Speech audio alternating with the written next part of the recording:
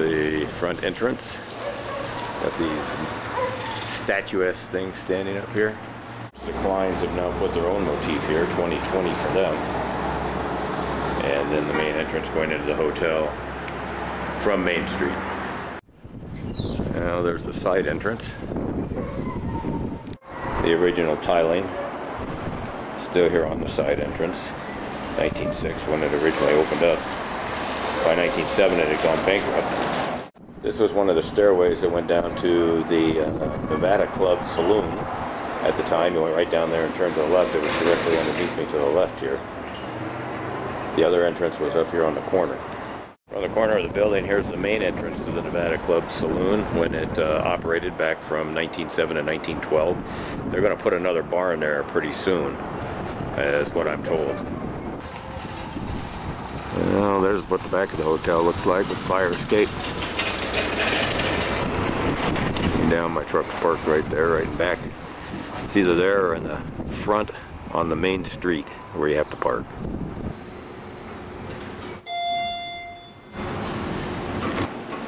Hold it, I'll be there in a minute. Okay. Hotel Belvada. Here we come. Nice place. Did a hell of a job redoing it. Obviously this is not the original elevator. Supposedly they had the oldest elevator in the state. Coke elevator. I haven't heard of that. Coke? Maybe a residential elevator. What's our number? 57. 52. We're in the front. Nice. It's a beautiful place, huh? Look at that.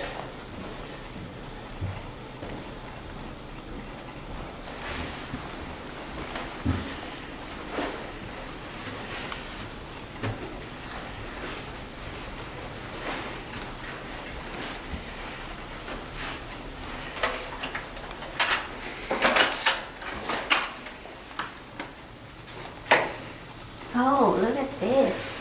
That's the one we saw in the ad, right? That we said. This is the one we said that they better have a TV. Yeah, there's a TV. A second there's a microwave and there's a fridge. Turn on the light somewhere. I don't know where the switch is. Hold on. It'll be inside. This is a sitting room here.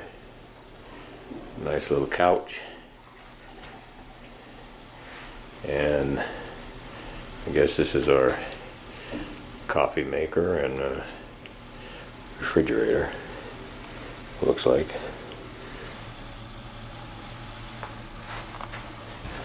There's a bathrobe.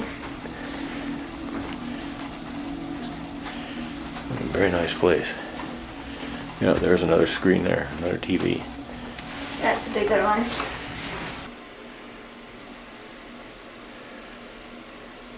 That looks very nice. Right across the street from the old Jim Butler. And right on the other side is the Mizpah.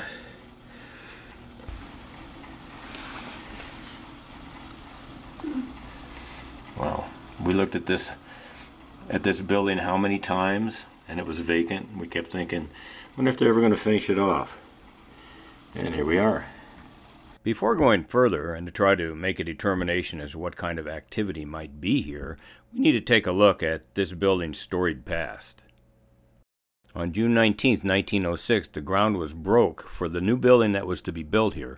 The Nevada State Bank and Trust Company of Tonopah. The building was to cost $100,000 once completed. It was the brainchild of a wealthy rancher who owned almost all of Antelope Valley. Thomas Brinley Rickey, who went by the initials T.B. Rickey. He and his wife were best known for donating the land that the Nevada governor's mansion now sits on to the state for $10. It wasn't halfway done and he almost died from pneumonia. But he recovered, and in late June 1907 he posted the announcement that he was ready for business. Right after the opening came the Nevada Club, a very exclusive club in the basement of the business. At its opening, owned by a guy named J.G. Crumley, and it was 24 hours just like the casinos are today. It would have been quite the sight to see. The club advertisements alone were very enticing. Everything was going according to plan, and then disaster. A scant 3 months after opening, along comes the panic of 1907. Today, we call them depressions, and it's usually the result of a bunch of rich guys trying to corner a market and getting richer. On October 16, 1907, two speculators tried to corner the stock market of United Copper and flubbed out. It caused a run on the banks back east, and it just escalated from there. Ricky's bank, now just 3 months old, had done what bankers do. They provide a somewhat secure place for the depositors' money and then loan part of that money back out in the form of loans to be received later on with interest. So much for those loans. The local community made a run on the bank to get their money, and of course it wasn't there. Ricky found himself arrested for possible embezzlement. A banking rehabilitation committee offered the depositors 10 cents on the dollars. The minor depositors wanted it, the major depositors wouldn't take it. So a grand jury was convened. Ricky was indicted. His lawyers did their job.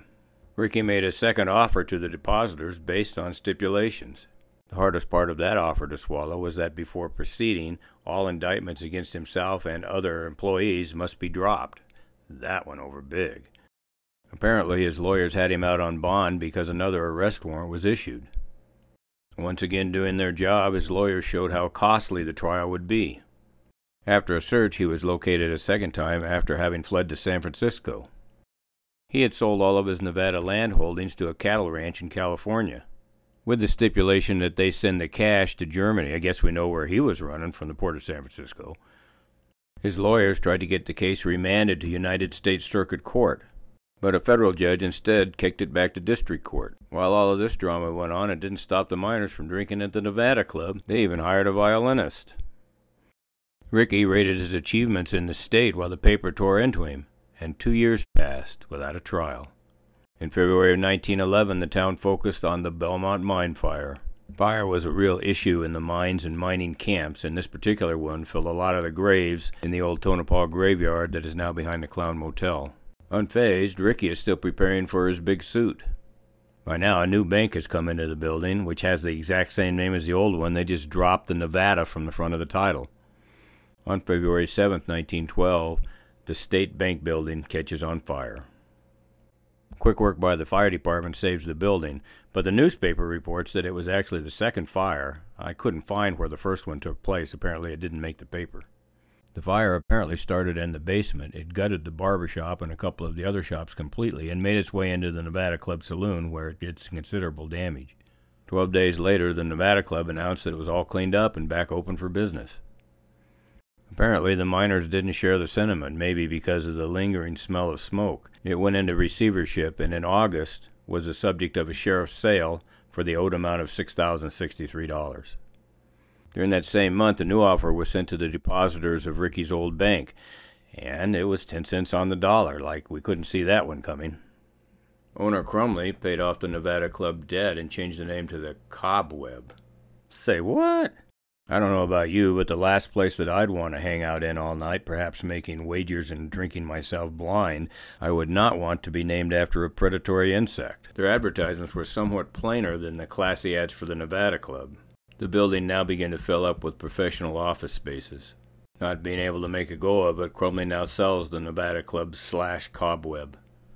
6 years have now passed since Ricky's bank went under, and the courts have now ruled that he was immune from malfeasance. Being bank administrator, he can't be tried. As I said, the rich get richer, and you and I suffer. The only jail time he served was in being forcibly brought back from San Francisco when he tried to flee to Germany. With the new owner, the Cobweb's advertisements would get better, and the new owner would invest in some classy furnishings and classier whiskey, which brought armed robbers. This article, requoted from a Finnish newspaper, tells how two Finnish men held up the Tonopah Cobweb. That holdup took place in the preceding July. They fled to Alaska, and one of them was killed by Alaskan police. Absent of the news report, the Cobweb would never have known. That news article apparently gave somebody else the same idea. Again, a few months later, the cobweb was held up. And again, in this incident, nobody lost their life. On May 24th, 1916, the second part of the old Tonopah cemetery was filled up by the infamous fire at the Yellow Jacket mine. And 4 years later, on January 3rd of 1920, the cobweb was sold out to a mining firm for mining offices. Prohibition was a-comin'. Their last posted advertisement simply sounded like the cartoon characters. That's all, folks.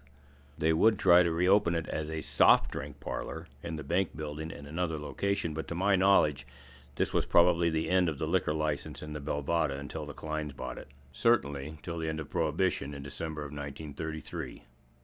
Going into the 1920s, the building filled up completely with professional offices. You can tell which floor they were on by the numbers of the office.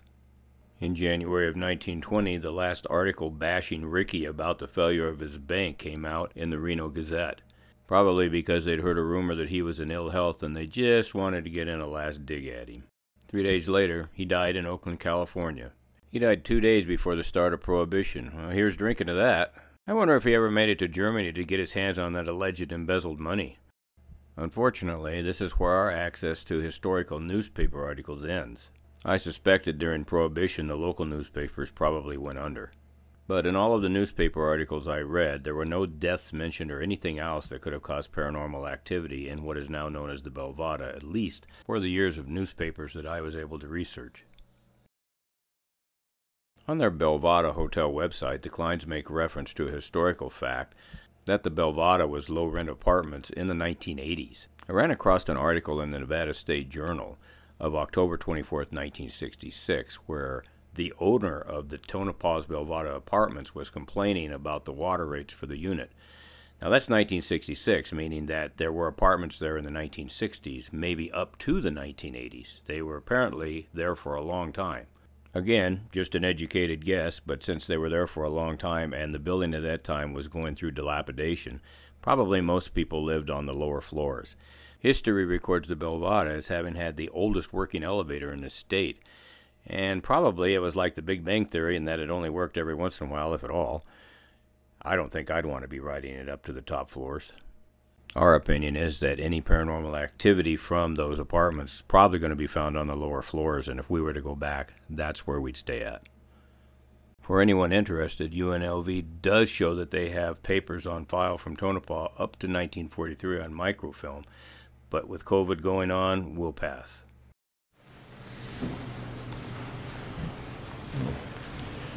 To the fire escape out here.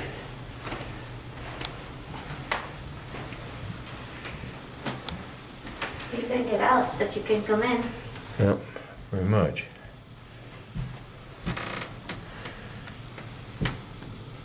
There's our truck down there. There's the roof exit there. Way down to the bottom floor there.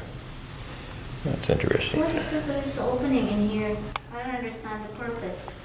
I don't either.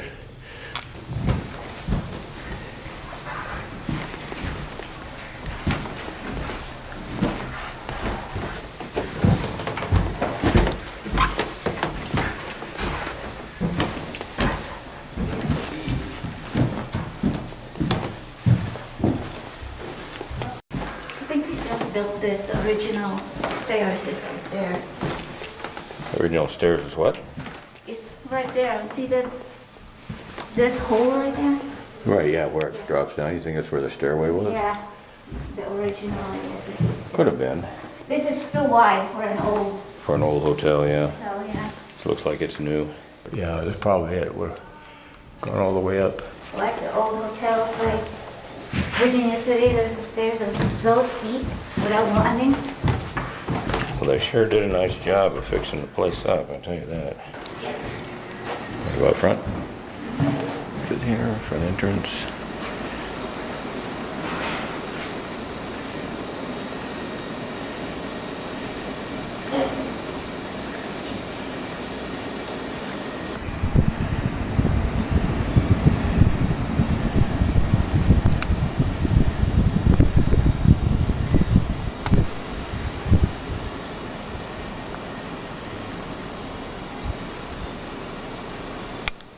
Across the street there is the Mizpah.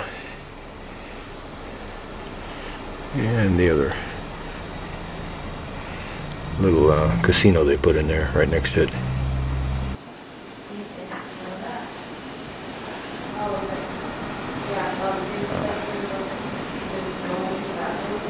The old vault door. There. They turned this vault into a sitting room.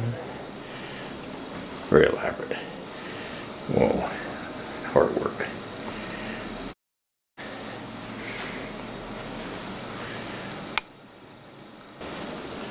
Very nice. There's the other vault door.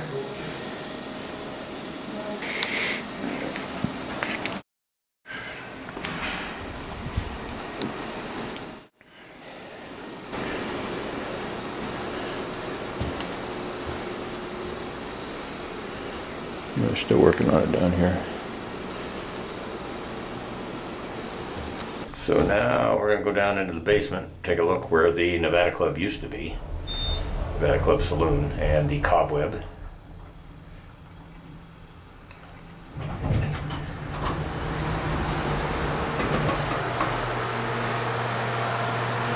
Emergency exit.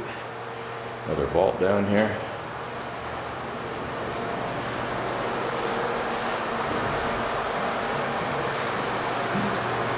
Employees only areas. And here's the ice machine. Next to, oh, there's the street right there where you look up. You're walking over the glass little squares there.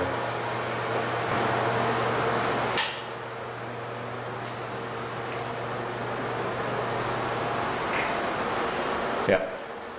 I want to say that this door right here was probably where the Nevada Club was at.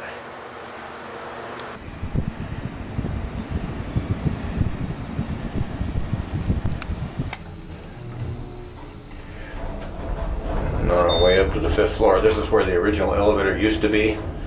They had to take it out. It was just too old. It was the original one that was installed in this hotel, and according to some historical documents, it was the oldest one in the state, even older than the Goldfield hotels.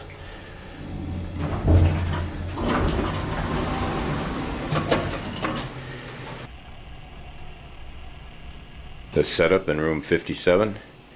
Here's our portable surveillance unit. Now using a fold-out unit, so it's all in one piece. The thing I have to do is hook up the cameras to it and go, and that, even hooking up the cameras took like 20 minutes. Great place to put the DVR, right on that table, very solid table. Side of the DVR setup, that's the DVR right there. On the other side over here is the Xenix Pro amp for supplying the sound. Monitor is on the back of the case right there. All of the hookup is inside here. I have a commercial power strip. Always purchase a surge protector that comes with a protection warranty, but note that the warranty only applies to connected equipment and not to the structure itself. But using equipment that comes with a warranty always provides an element of a safety net. And it's singled, it's got one single plug that basically goes to the one socket underneath. All the wires that you see on the floor here are just camera wires that are running out to the various cameras. The REM pod down here. There's our microphone. We got some cell sensors in the room, camera there, camera up on the wall there, one over here next to the DVR, and the antechamber out here, another REM pod on the table, cell sensor over there on the desk, cameras up here, keeping an eye on both of them so that if they go off while we're out of the room, it will register it. We did have some very, very light activity this morning, but I think it might have just been them vacuuming the rug outside. It's been very quiet. I don't think that that there's any activity, at least not on the 5th floor of this hotel. This used to be all offices up here. I think that the apartments were actually down below, and this was probably vacant at the time that the apartments were here, so I don't think that there's anything that could have happened up here that actually probably would have brought any activity to the room. Looking out our window on the other side of the street is the other hotel that we've done investigations at, the Mizpah. That's also owned by the Kleins. They've done a great job in fixing this one up and also keeping the mist bob. At around 3:30 on that first morning, the lines are all set up and ready to go. At 12:46, we left the room for lunch. I tested the REM pod on the way out.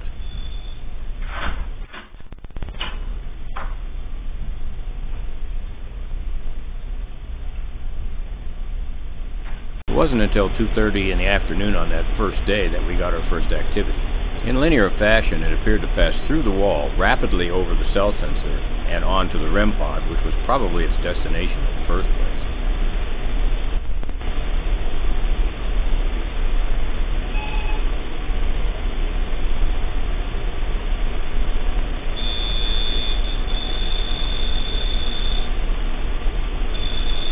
The magnetic field generated by the REM pod appears to be a form of sustenance.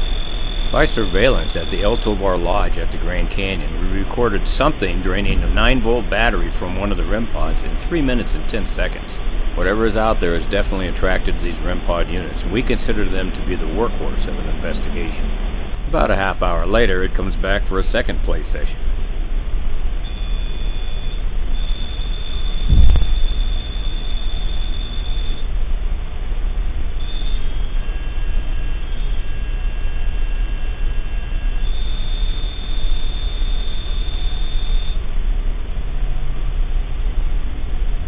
At 7:15 p.m. as the sun begins to go down, the cameras swap over to infrared. A few minutes later, we returned to the room and I changed all the batteries in the units, but we received no other activity for that night. Here's a good example of false positives. The orb-like objects going by in the window in the background are actually car lights reflecting from the ground below.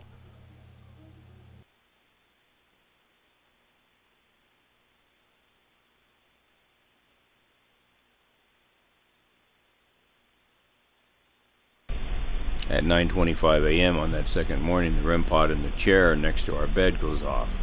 Again, it seems to be reacting to what could possibly be the sound of a door slamming in the hallway.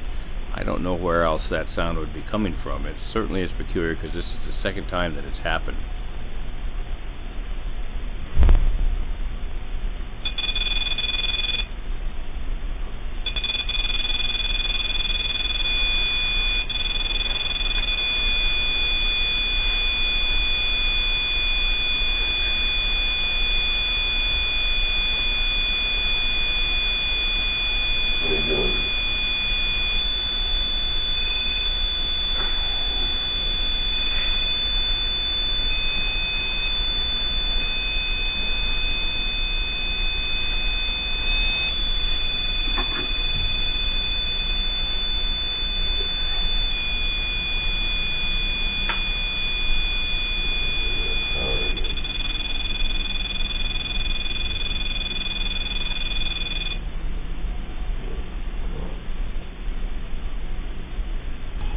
Following the REM pod in our sleeping quarters waking me up, the REM pod in the antechamber again goes off just as I'm about ready to rack the equipment up.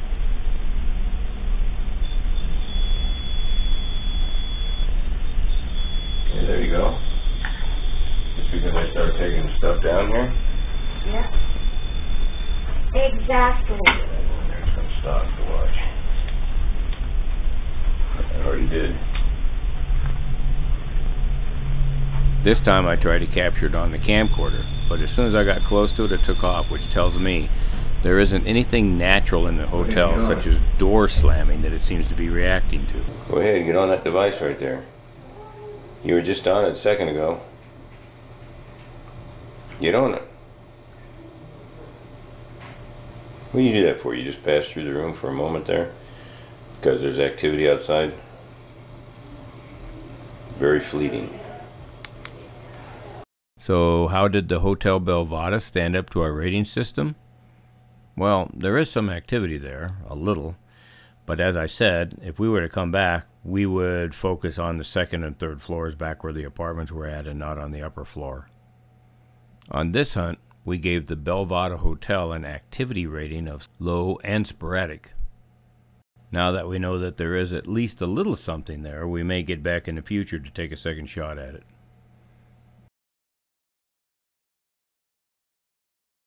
If you like these honest, down-to-earth videos, don't miss hitting that subscribe button.